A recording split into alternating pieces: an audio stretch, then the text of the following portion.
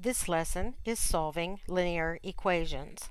The goal is to solve linear equations. This is a review from Algebra 1.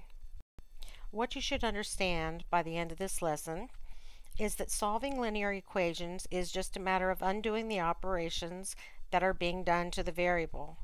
The task is always to isolate the variable, which means to get it alone on one side of the equal sign and a number on the other. Remember when solving equations to keep the equation balanced by making the same changes to both sides of the equal sign. Solve for k. I have a 10 on one side and a k plus 7. To get the k all by itself, I undo the operation, which is minus 7. To keep it balanced, I do it on both sides. K equals 10 minus 7 is 3. To check it, I can put 3 plus 7 equals 10. And since that works out, we know that 3 is the right answer. When you have an equation with a number on the bottom or in the denominator, we have to get rid of that first. We get rid of it by multiplying both sides times that number. So I'm going to multiply both sides times 2, and I end up with c plus 4 equals 6. I now have to subtract 4 from both sides. I do it to both sides to keep it balanced, and I'm left with c equals 2. Now I'm going to check that to see if 2 actually works.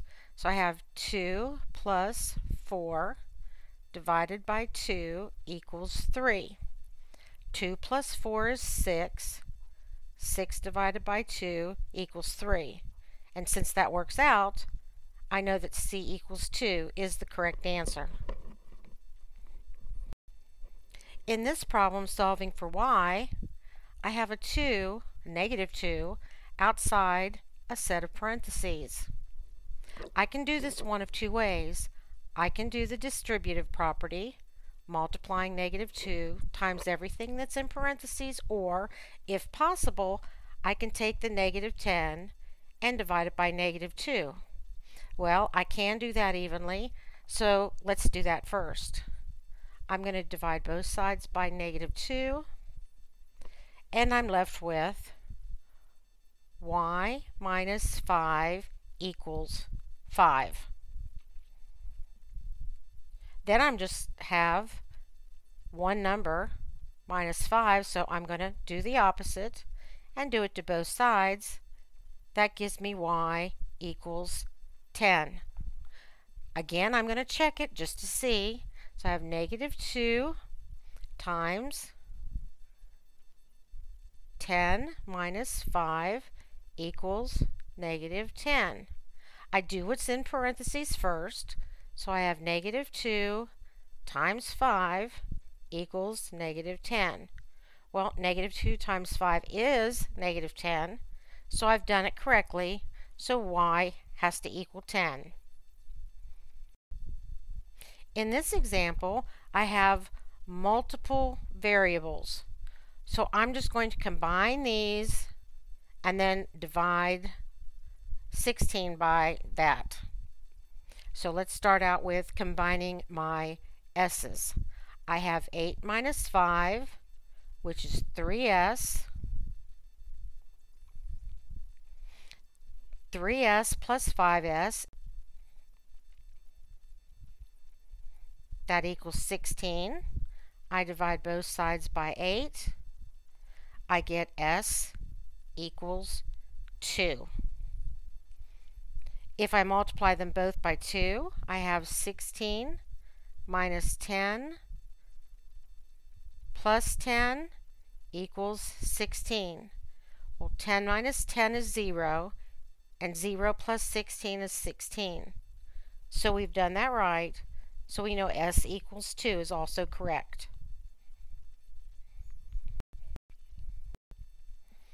Our last example has a number in the denominator, but it also has another number without a denominator. we have to get rid of this number first before we multiply. So the first thing I need to do to both sides is subtract 2. That leaves me with m divided by 2 equals 1, because 3 minus 2 is 1. Now all I have left is a number in the denominator. So I'm multiplying both sides by 2, which gives me m equals 2. I'm going to check that with replacing m with 2. So I have 2 divided by 2 plus 2 equals 3. 2 divided by 2 is 1. 1 plus 2 equals 3. That works out. So m has to equal 2.